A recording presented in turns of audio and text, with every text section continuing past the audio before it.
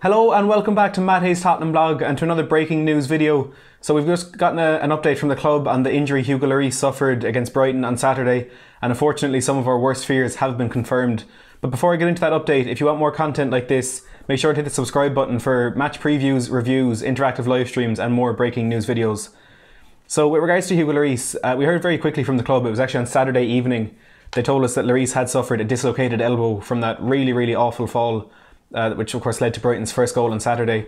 And to be honest, when it did happen, we all feared the worst because it was a really bad looking injury.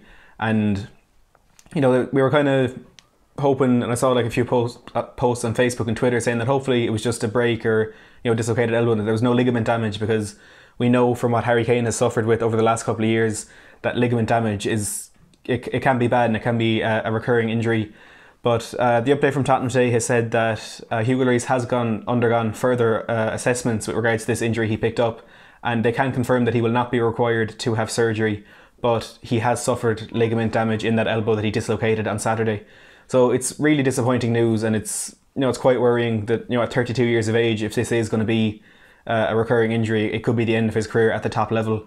But obviously we hope it's not. He's our club captain and a player who was stuck with us through some really bad periods, and kind of deserves the praise that he has been getting. And even though there has been stick there, which you can say was warranted, there was people saying that, you know, it was good that he got this injury. Now it can allow us to play Gazzaniga or to get a new goalkeeper in January, which is an awful thing to say really. But it is kind of this bad news now that Lloris has suffered ligament damage. With regards to the time frame that he will be out, the club have kind of continued on their usual sort of reactions to these things, and they haven't given an exact time frame.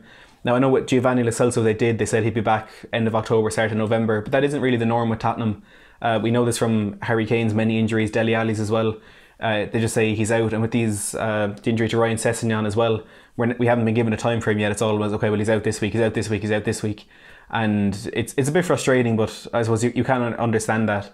But they've said that Lloris will not be returning to training in 2019, so that's him gone for the year. Gazzaniga until at least January, when Lloris will hopefully be back in training, but it could be longer than that. There's been the first kind of time frame that was thrown around, which kind of turned out to be just media rumours, was 2 months, and there's other people suggesting it would be between 4 to 6 months because of the severity of the dislocation, but nothing official from the club. But he will be out until at earliest 2020. So leave down in the comments below what you think about this disappointing news, and if you think Gazzaniga is the right man to play in goals for us going forward, or if we do need to sign someone in January. As always, thanks for watching.